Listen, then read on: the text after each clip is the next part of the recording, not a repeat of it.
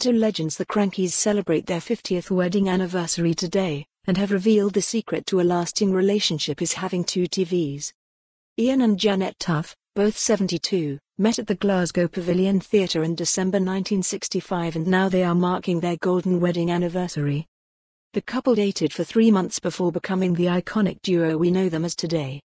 Read more. Happiness is my hometown. Sons of Anarchy actors take a ride on Glasgow subway.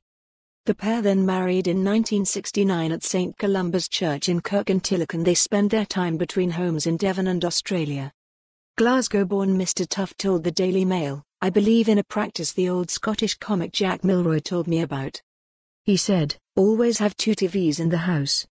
At the time I thought he was just a crazy old comic, but as I've got older I've realized what he meant."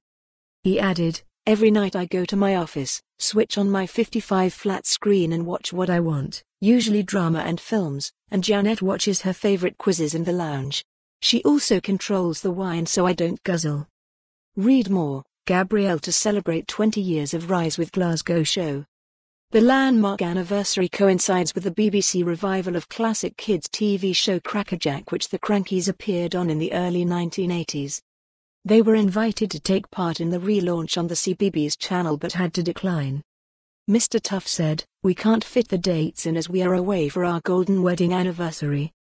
The couple will go on a Caribbean cruise before visiting PANTO mate John Barrowman and his parents in California. For more on this story, visit the news article link.